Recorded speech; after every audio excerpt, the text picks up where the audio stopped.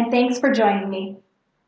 Today's lesson topic is graphics. Many topics we will discuss in today's lesson build on topics we covered in lessons 1 and 2.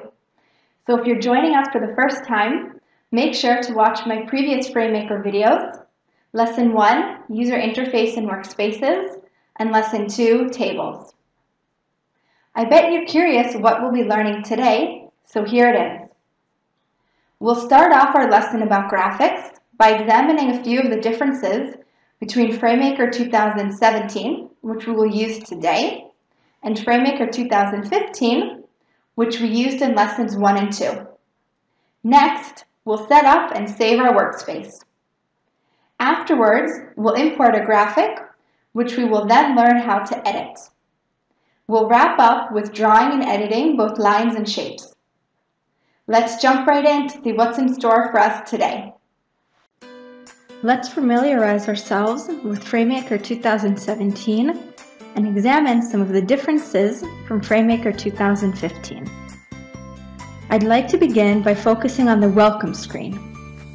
Notice that you still have the option to open recent items, get additional training and support, and stay updated with the latest Adobe news. However, you now have the additional option to create a new document as an XML file or a FrameMaker file. Today, we'll open the recent file, lesson3.fm. Now, let's examine some of the changes in the menu bar. First, you will notice that the following menus were added: the Insert menu, the Element menu, and the Structure menu. In addition, the File menu now contains script options along with the CMS menu options. Finally, Escape keyboard shortcuts were added for many menu options, such as Escape FA for Save As and Escape PH for Publish. The last modification is the addition of the Command Search toolbar, located in the upper right-hand corner of the screen. Let's take a look how to set up and save our workspace in preparation for working with graphics. First, you'll want to ensure that the following toolbars and pods are showing: Graphics Toolbar, Quick Access Bar, Object Properties Toolbar, Object Properties Pod, and Anchored Frame Pod. Remember from Lesson 1 that you can show and hide toolbars and pods from the View menu and Window menu. In addition, you'll want to save your workspace for easy access in the future. As we also learned in Lesson 1, you can save your workspace through the Workspace drop-down menu by clicking Save Workspace. Feel free to pause the video for a minute to set up and save your workspace. Now that your workspace is set up and saved, let's import a graphic. From the File menu, choose Import, then click File. Browse to the graphic you wish to import. In this case, we'll import the image smiley.png. Select the image, then click Import. The imported graphic scaling pop-up window appears, where you can choose the number of dpi or dots per inch that your computer monitor uses for the graphic resolution. In our lesson today, we'll use 96 dpi. Click Set, and the image is inserted into your file. Notice that your image is surrounded by a rectangle. This box is called an anchored frame. You can edit your current anchored frame or insert a new one using the Anchored Frame pod. Let's look at some of the editing options available in the Graphics menu. To align the image within the anchored frame, open the Graphics menu. Stand on Arrange and choose Align. The Align pop-up box opens. This option allows you to align your image within the anchored frame.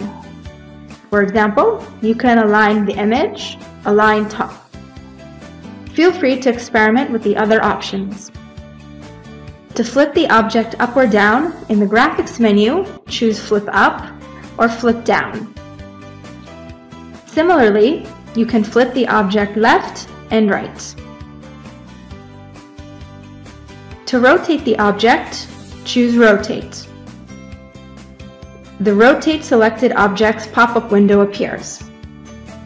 Here you can choose the degree and direction to rotate your object. Let's rotate by 90 degrees counterclockwise. To scale an object by 1%, choose Scale. The Scale pop-up window appears. Enter the desired percent in the factor box. In this case, we'll scale by 50%. Click Scale. Your object is now 50% smaller. To scale an object by centimeters, choose Scale. The Scale pop-up window appears. Enter the desired width and height in centimeters. In this case, we'll scale by 5 centimeters for both height and width. Click Scale. Your object is now 5 centimeters tall and 5 centimeters wide. To view the object properties, open the Object Properties pod.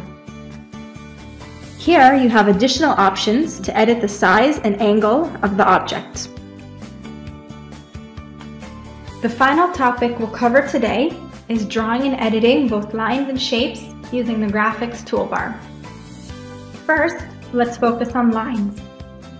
To draw a line, click the Draw Line arrow button and choose Line. Construct the line with your mouse. To change the line width, click the Set Line Width arrow button. Move the scroll bar up and down to adjust the line width. To change the line color, click the Set Color arrow button and choose from the available options, for example, blue. To change the line end style, click the Set Line End Style arrow button. You can choose to add an arrow at the head, an arrow at both ends, an arrow at the tail, or no arrow. To change the line tint, click the Set Tint arrow button and move the scroll bar up and down. Now, let's look at shapes. To draw a rectangle, click the Draw Rectangle arrow button and choose Rectangle. Construct the rectangle with your mouse. To change the rectangle's fill style, click the Set Fill Pattern arrow button and choose from the available options. To change the rectangle's border style, click the Set Pen Pattern arrow button and choose from the available options. To change the border or fill color, use the Set Color arrow button. That concludes our lesson for today. Let's review what we learned. Today, we started by comparing FrameMaker 2017 with FrameMaker 2015, and then moved on to setting up and saving our workspace. We also learned how to import and edit a graphic in addition to drawing and editing both lines and shapes. I am open to your questions, comments, and suggestions, so go ahead and add them below. Don't forget to like this video and share the link with others. Most importantly, if you haven't already subscribed to my channel, make sure to hit that big red subscribe button. Many thanks to those who already did. See you in our next lesson. Bye.